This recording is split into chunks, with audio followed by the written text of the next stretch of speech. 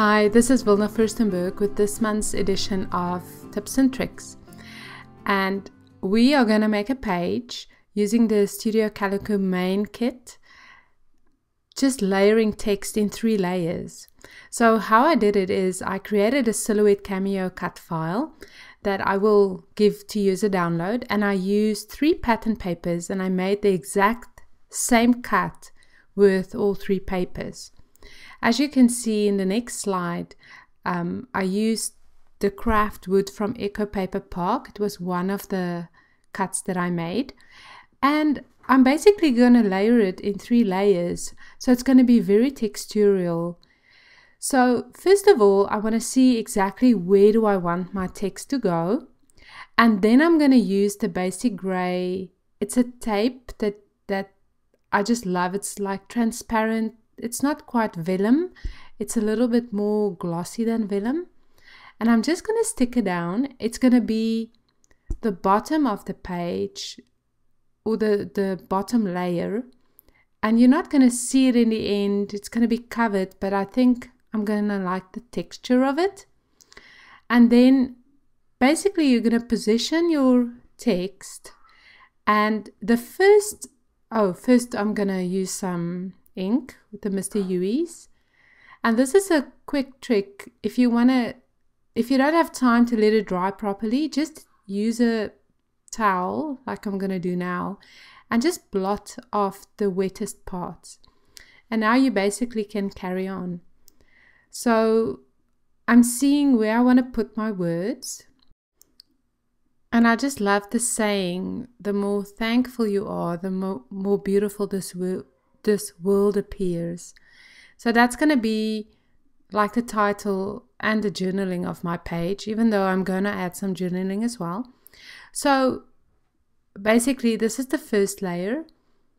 I did use some embossing powder on some of the lettering just to see if it's going to make a big difference, but in the end it didn't make such a big difference for me.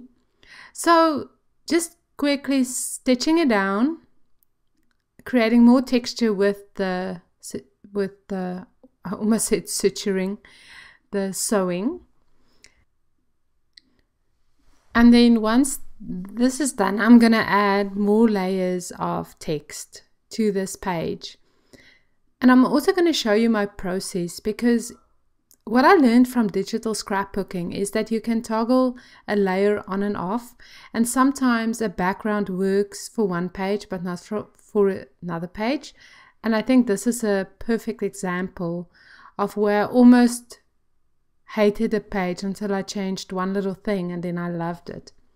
So using my hot glue gun, making sure that because there's 2 mores, and I think 2 this, and to make sure that the correct more goes on the correct more, that they match.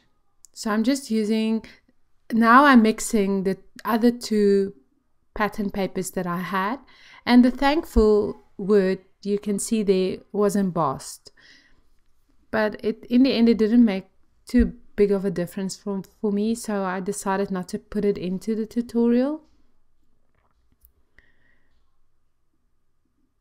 So I'm just putting the letters again, the wrong O first and then the right O. I love my hot glue gun. I use it a lot on my pages, especially for words like this. I think it creates texture, just that little bit of a dimension. And I don't know if you can see it here, but when I put the words down on the hot glue, I don't squish them down. I literally just place them and let it touch here and there. And that creates a lot of dimension. So now I'm going to use the white opaque Mr. Ui, and I'm just going to add a little bit. It's a little bright for me, so I'm going to tone it down a bit, and I'm going to tone it down even more. As you can see,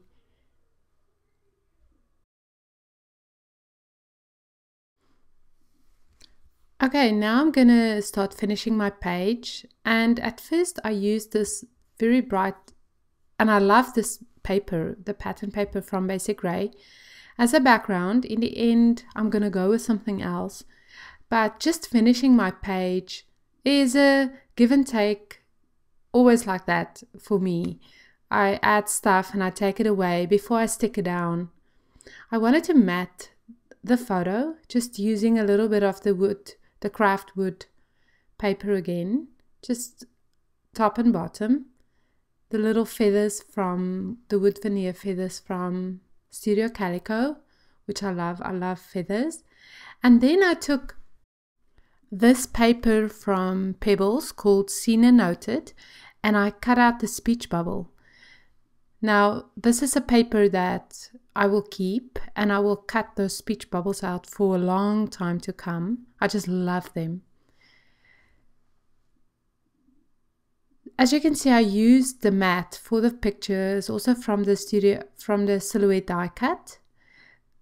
Again, just saving those little bits of scraps, and they are scraps that I love and that I just keep forever. This is also a good example of what I mentioned before, the background paper making such a difference. I like this paper, but in the end I went with a softer look, and I think it complemented the page more. Here you can see the texture of the layered text.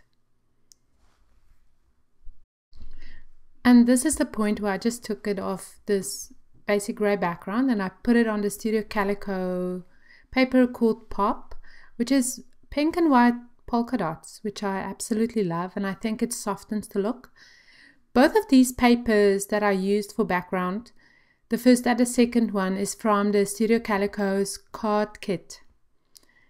And I think it's a beautiful, beautiful little kit for cards. So there you are, my page is done. I journaled with a Sharpie on the picture, and then I just went below it on the white cardstock. And there's the done page. Thank you so much for watching the video, and I hope to see your pages. Bye bye.